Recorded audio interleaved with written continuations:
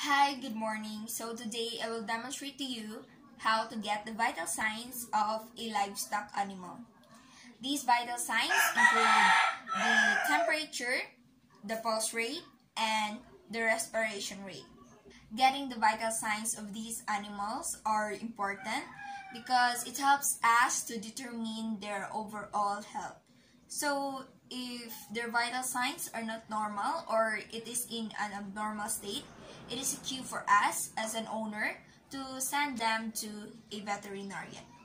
So, let's proceed to the first vital sign. In getting the animal's temperature, we need a thermometer.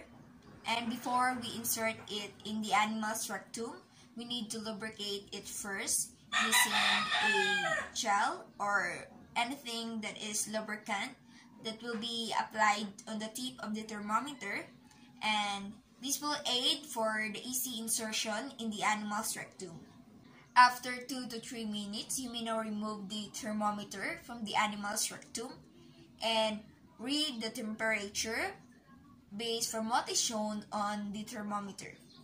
So in getting the pulse rate, you may do it manually by touching it with your hand to the pulse of an animal, or if a stethoscope if you have stethoscope available, you may use it for easy determining the pulse of the animal.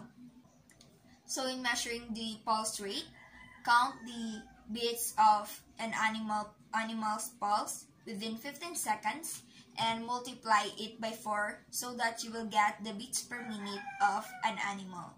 Lastly, in getting their respiration rate, you just need to observe their breath on their nostrils. For some animals, you may determine it by touching their flank.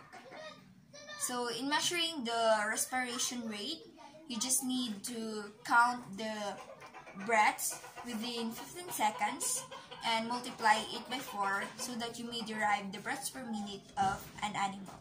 So that's all for today. I hope you learned something in getting the vital signs of your livestock animal, since it is very essential to determine whether your livestock is healthy or not. So that's it. Bye-bye.